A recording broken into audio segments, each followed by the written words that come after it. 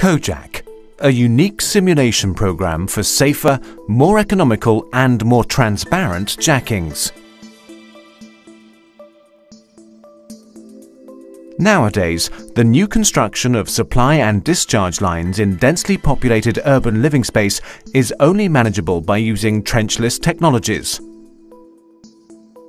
Especially for larger cross-sections, usually pipe jacking is used. From a technical point of view, it's a challenging construction technique which demands a great deal of the engineers, especially when it comes to the structural dimensioning of the pipeline. When using this method, a jacking station starting from a starting shaft drives jacking pipes through the subsoil towards a target shaft. Here, the configuration and the application of machine technology decisively influence the strain of the jacking pipes. The main jacking station installed inside the starting shaft introduces the forces necessary for jacking into the pipe string. The jacking station is supported by an abutment inside the starting shaft. Especially over larger jacking stretches, intermediate jacking stations are used in addition. They segment the pipe string and thus limit the longitudinal forces acting on the jacking pipes.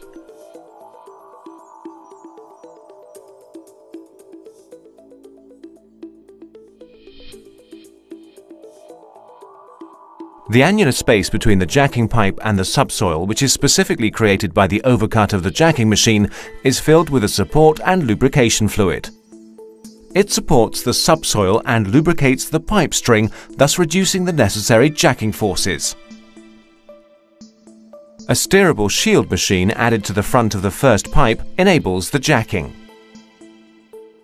Depending on the geological and hydrogeological preconditions, it's equipped with corresponding excavation tools for removing the soil at the working face.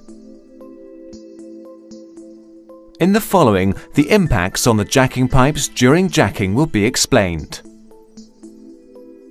The green arrow symbolizes the face resistance, creating a constant longitudinal force inside the pipe string. The jacking resistance, here marked yellow, is far more important. It's caused by the skin friction between the pipe and the subsoil and generates a continuously growing longitudinal force. Inevitably, longitudinal forces have to be added due to scheduled curved jackings and unavoidable steering movements.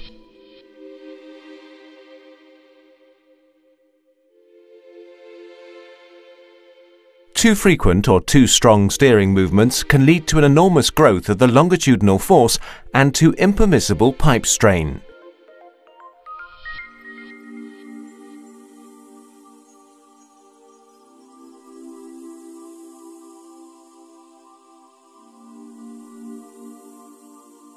To limit the longitudinal force inside the pipe string to the permissible value, intermediate jacking stations are installed. They reduce the number of pipes that have to be pushed by each jacking station.